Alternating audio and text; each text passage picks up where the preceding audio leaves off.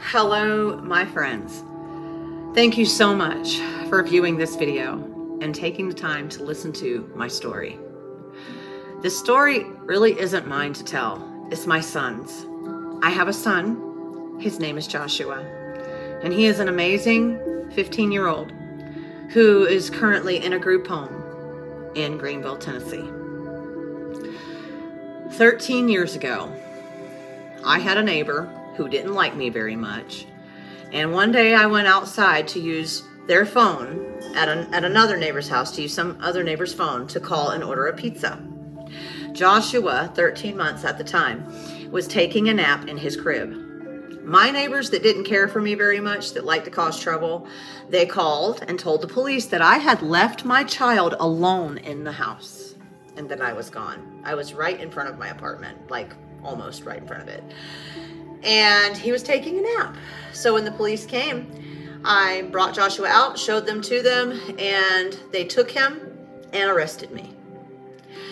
My neighbors made up all kinds of lies about me to get my son taken. I did have a prescription for opiates, and I did have opiates in my system. So that's what happened. Now, I ended up moving to South Carolina from Tennessee because I had no help in Tennessee from my significant other at the time's family or any of them. All of them wanted to see us lose our child because they're just very spiteful people. They never wanted to see my ex-husband make it in any kind of way. So they found a couple who got married just to foster my son. Now, I want to say first and foremost, the foster mom in this case, no judgments. She and I have made amends. I will share the story with you about what happened, but this is not to place judgment or blame on the victims. And she was a victim. Her and her boyfriend that had been together several years, they got married just to foster my son. She didn't think she could have children. She really wanted a child. I really connected with her and wanted that for her, because I felt like maybe this was happening to me because maybe it was meant for me to give this child to her. That was my thinking. I was trying to keep it positive and optimistic. I had another child while this investigation was going on. And anyway, so during this investigation, my doctor put me on methadone. I had a condition called cervicalgia. This is where estrogen can rise too high during the pregnancy and cause inflammation in the cervical unit of your brain. This causes cluster migraines, which can cause nausea to the point that you can't eat anything because you're just sick. They put me on Percocet with Joshua because that's who I had it with. And then with Joey, I had it and they put me on methadone. The court in Tennessee totally disregarded the fact that none of them are medical professionals and used the fact that I was on methadone against me. Then they said that termination had to happen so adoption could take place. This was after I did 2 years of jumping through hoops, past my hair follicle, past every single thing. They made a big deal about us not wanting to pay child support. Well, no offense, but if you're someone who claims you can take care of my child better than me, why do you need my money when the state's giving you $900 a month? That's how I felt about it. Now, all my owed child support is paid. I feel a little differently about it now. I think back then I was just very upset. Joshua was kept from us several times. We drove out to Jefferson County, where the foster parents lived, to see him every month. We were kept away from him for 4 consecutive months, and I couldn't figure out why. They kept saying he was sick. Well, why would you have us drive all the way out to Tennessee, an 8-hour drive, waste all that gas money if he was sick? You know, they did this for 4 months. I found out that the foster mom got pregnant outside of the marriage by another man, and that these people were getting a divorce. Okay? DCS played a part in hiding this from us. They can't say they didn't, because 4 times in a row, 4 months in a row, nothing done about a sick child every single month that we drove up there. Yeah, I knew better. And now I was going to sign my rights over to this woman, but because I knew she had lied, I didn't want to do that. You lied to me one time, I question all truths. But now that I look back on it, Had I been in her shoes, I can't say that I would have been honest about what I did either. So listen, no judgments, okay?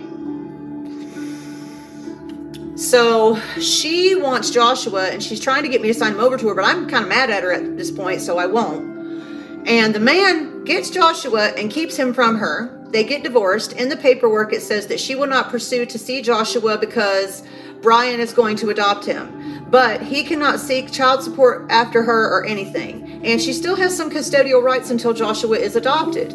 Now, if you worked for child services and you had a child that was in a tough situation like that, what would you do? Well, they hid it from me. And then the foster parents were like, oh, we're just going to let the foster dad's mom adopt him. So that's just supposed to be okay with me? Now you're just passing him around to whoever will have him to not be able to give him back to me. That makes no sense, right? So then, they terminate my rights. I appeal it. Nothing happens. This guy's mom, who was supposed to adopt my son, ends up passing away. This guy turns into a raging alcoholic, so does his father, and together they have my son in an unstable environment with two raging alcoholics. DCS never did a 90-day follow-up appointment, which they are supposed to do after a termination because of adoption. Yeah, they broke a lot of laws, and they didn't try to do anything they were supposed to do. Now, 2 years later, 12 years later, this child finds me. He was on my mind heavy, and I prayed and I prayed and I prayed, and I said, Lord, if it's meant for me to get in touch with him, please make it happen. I came home from church a couple days after that prayer, and there he was on my messenger. He told me that he's been in trouble. He told me that he stole his grandpa's car and ran it going 90 miles an hour into a cop car and got put on house arrest at 12 years old. Yeah, he told me that stuff before he told me. But I get hit. I get smacked. I'm failing all my classes, Mom, because nobody helps me. I'm stupid. I'm ugly. And I said, no, you are not. You are not any of those things. It is not your fault. They are supposed to be molding you into this wonderful, productive member of society. And coming home every day and grabbing a Miller Lite isn't how you do it. I'm sorry. Okay? Sorry if it hurts some of y'all's feelings. Listen, you want to have a beer after work? Cool. But if you got kids, prioritize that. My dad would at least drink his beer and try to help me with my homework. My dad dropped out of school at 14. He would at least try, but I know what it's like to sit in a bar booth and watch your parents have a good time and drink. You don't understand it as a child. And I'm not talking bad about my parents or anybody's parents for that matter, but I am saying this man had no business raising my son. This child shows me video proof of them withholding meals from him, of them choking him. And I tell him, call child services, report it.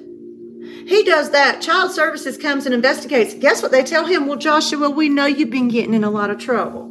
So that makes it okay for someone to put their hands on a child?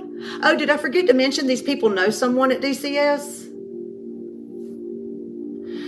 So I involved an ombudsman with that situation to make sure Joshua's case would get handled. I know they're not going to give me no information. I don't have a no contact order. I just had my rights terminated, okay?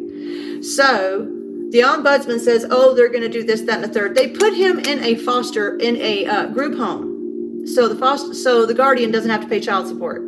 Yeah. Then he gets out of the group home,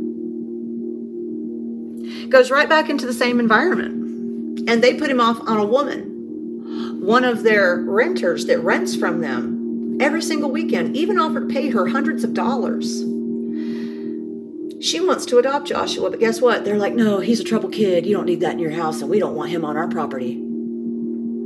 So guess what? They put their hands on Joshua again. Joshua runs away from home on April 7th, 2022, the day after his birthday, with no shoes on a cold winter night in Tennessee.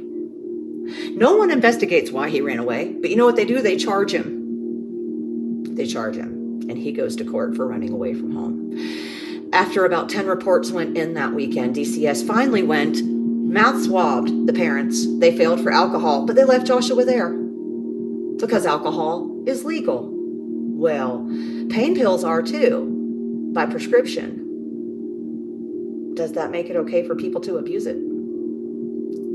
I lost my son due to substance abuse, pretty much. Now, I've been clean and sober for years, and I actually help people get clean and sober. And my son was self-medicating when he found me. He doesn't do that anymore because he has learned from me that that's not the way, son. He hasn't gotten in trouble with the law ever since he found me, other than running away from home.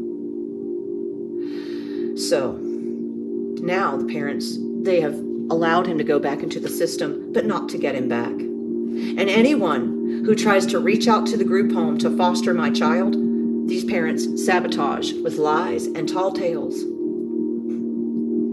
The woman who has custodial rights to my son was a part of the permanency plan, and now she's been removed and she don't even know why. Nobody has even told her what's going on, and she's got custodial rights. This is highly illegal. And then the woman who they put him off on every weekend, they're like, well, he can't go there because that's our property. And of course, DCS has to abide by that, but now they're making her, she has a son and a daughter, they're making her get a 4-bedroom place before she can foster him.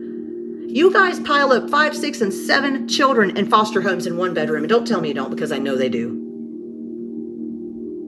They are allowing a child abuser and molester, because Joshua did confess in a letter that he wanted to kill himself because he had been molested by his dad. They are allowing a molester and an abuser to have a say-so and micromanage this child's case. My son will not sit in a group home until he is 18. And I am on my feet, and I am sober and clean, but I am not rich. Now, we live in the beautiful city of Salt Lake City, Utah. We are members of the church here. Some people might find that weird, but let me tell you something about this church. When my husband and I were in our last relapse a few years ago, this church is what helped us learn how to never, ever, ever live like that again. Now, I don't expect my child to take on the church's values, but I do expect Joshua to understand why we believe what we believe. And Joshua, he believes in God. He believes in Jesus. He knows they are real because he prayed to find me and he found me. I prayed he would find me and he found me. I do not want him to end up living in this group home for the rest of his teenage life. He doesn't deserve it. And I have a niece. Not really my niece. I just call her my niece.